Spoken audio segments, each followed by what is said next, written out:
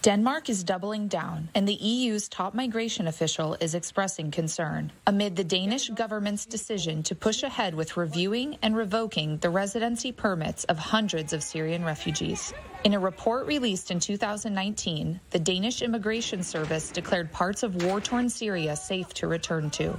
Refugees in Denmark hailing from in and around Damascus, areas controlled by the Assad regime, who do not face direct individual threats, have been ordered to leave. Denmark is the first EU country to implement such a move, following the election of staunch anti-immigration Prime Minister Mette Frederiksen. Pressure is mounting from both EU lawmakers and civil society, with protests being held outside the Danish parliament last week, urging the government to reverse the policy.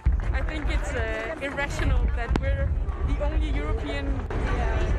the only country in the European Union that chooses to send back Syrian refugees to the Damascus area. On Tuesday, the EU's top migration official raised the issue with the Danish government, calling it concerning. However, Copenhagen remains defiant on its position. Denmark has been open and honest from day one. We have made it clear to the Syrian refugees that their residence permit is temporary and that the permit can be revoked if the need for protection ceases to exist. Danish authorities cannot force deportations due to lack of diplomatic ties with Syria. Instead, those whose permits have been revoked are moved to departure centers, where they are unable to work and must receive special permission to leave the facility for more than 24 hours.